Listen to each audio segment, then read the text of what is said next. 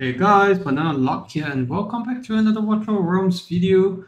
Today we have a new event that opened up, which is similar concept to I think the Endless Tower in Raid Shadow Legends, and uh, this game mode is pretty interesting for the fact that you can adjust your difficulties with these different modifiers, and also the fact that there's this special mechanic where you don't really need good gear or artifacts to succeed in this mode. All your heroes are basically max level and promotion grade, but they don't need any gears or artifacts to make them work well. Pantheon bonuses don't work as well.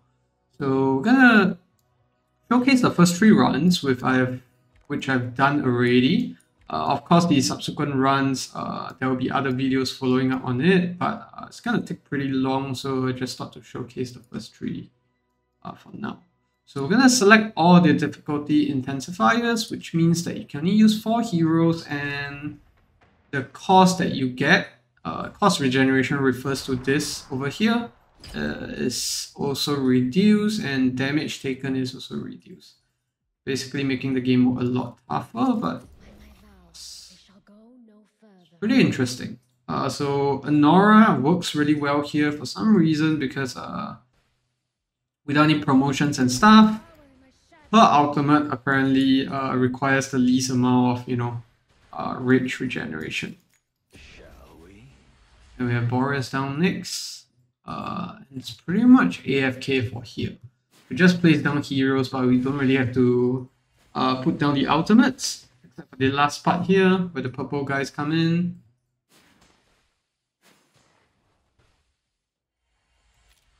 Go Dahlia down next.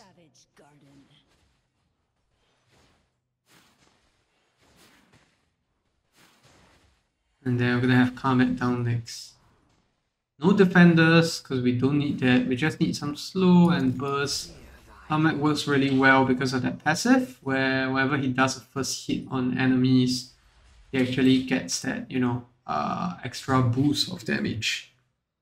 So that works out really well for him here. The next wave, this is when we're going to pop Boris's ultimate, just to make sure that it's back up before the last wave comes in.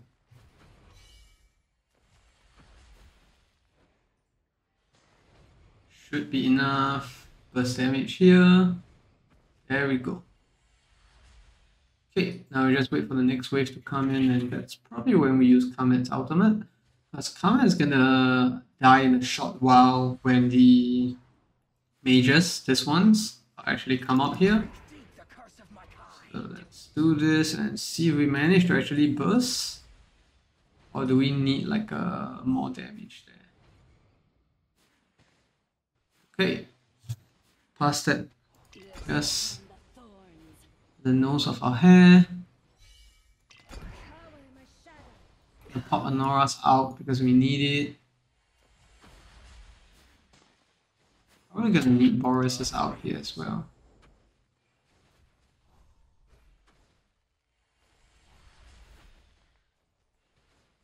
There we go.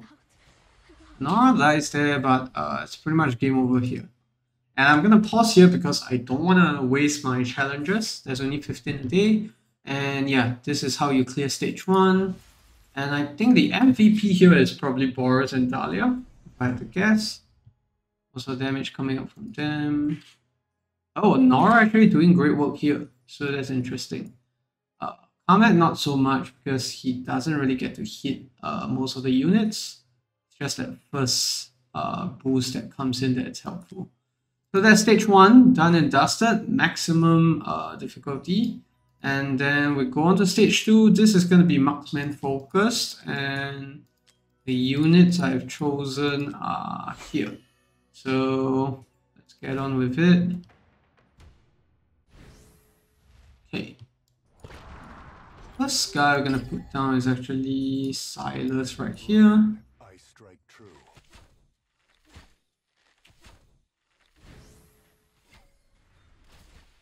I'm gonna do Hatsut next. And once this wave is cleared, we can actually go ahead to despawn Hatsut, because we need her to be invisible for a short while later on.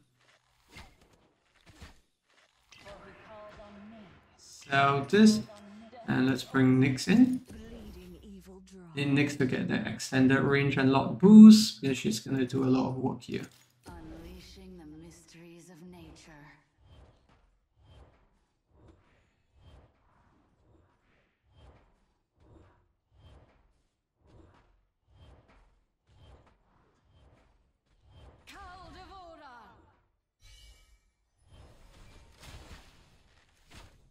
Silas should be able to solo this without us having to do any extra work. I think we need to put down Hatsuit. Alright. Hatsuit's passive does some defense reduction, so that really helps here as well. And after this wave is where the big waves will start to come in. That's when we have to start using ultimates. Let's close. Let's see. I'll do Nyx first. Next ulti we're gonna do is gonna be Hatsuit. Once the boss starts channeling the big ass tyrant there. Let's wait for a bit here.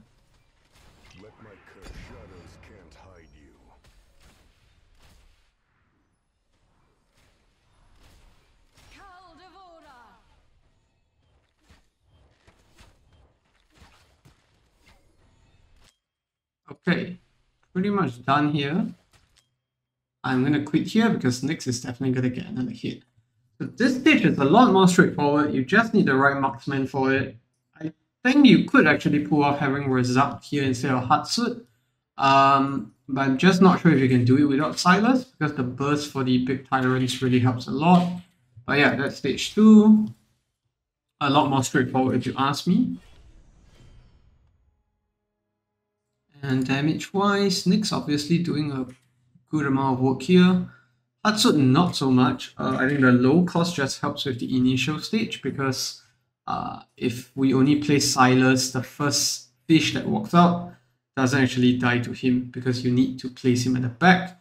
Place him at the front, he takes aggro from the mobs that spawn from there. So yeah. Next one is gonna be somewhat Esotericist faction focused.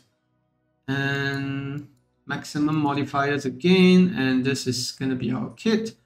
I chose Aylin only because her her cost is pretty low, and she does quite a good amount of healing. I think Sadie could work as well, but I found that my units got to quite low of a HP at the end.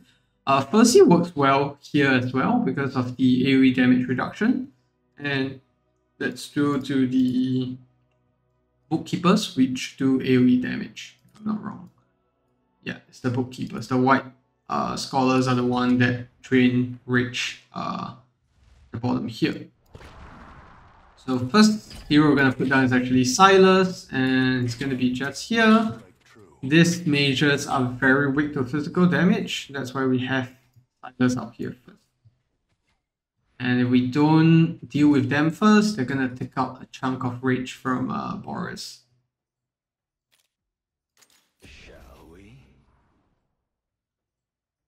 So the mechanic here works such as the Esotericist Shrouds.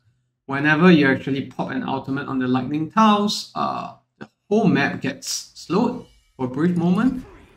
Let's see here. Yep. I think I may have placed my Boris wrongly. I placed him actually facing up in my final run, but let's see if this works. If not, then it's just a matter of restarting the run. Could have popped Silas's ultimate there actually, before the mobs spawn out.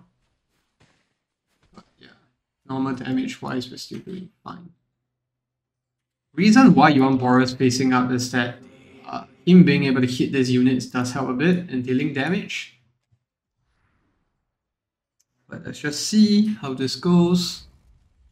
Worst comes to worst, we'll just restart the run. Nyx also does great work here. You're gonna see her killing these mobs in like 3 hits.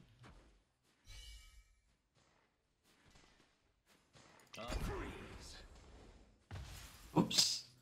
So I think that's probably why we need Boris at the top there. Let's We start the run and face Boris to the top.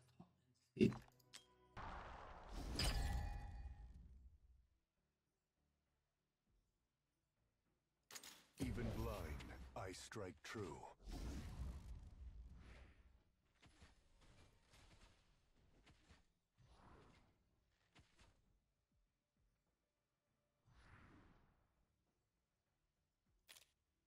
Shall we?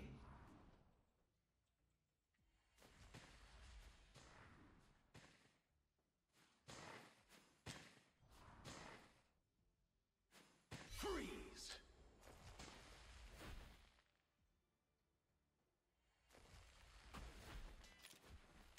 Bleeding evil dry. Allow me to shed some light. Let shadows can't hide you.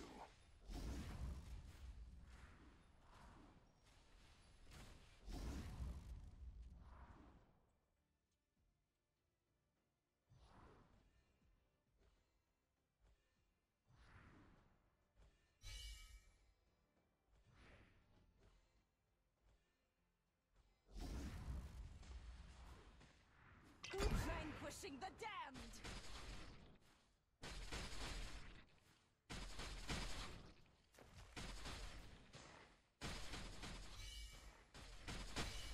Freeze!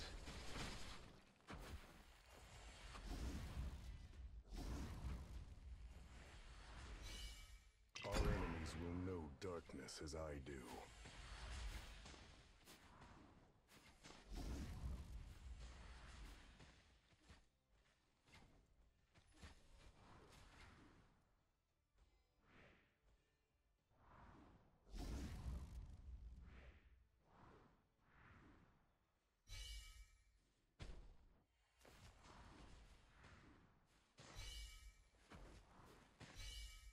But the agony lingers.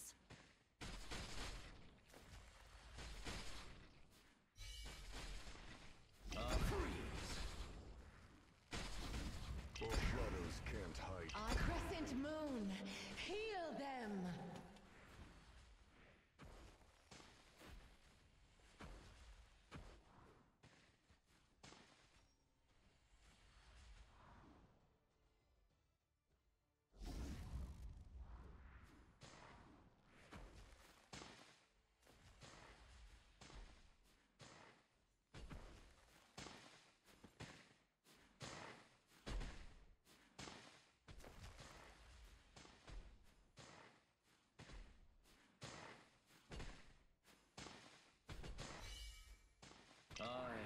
Look to the night sky.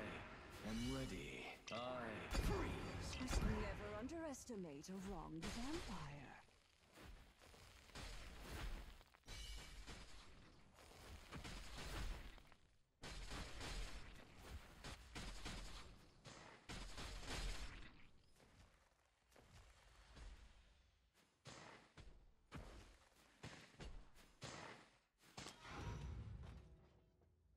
Okay, finally got that run down. I think it all boiled down to really having Boris's timing working out for us.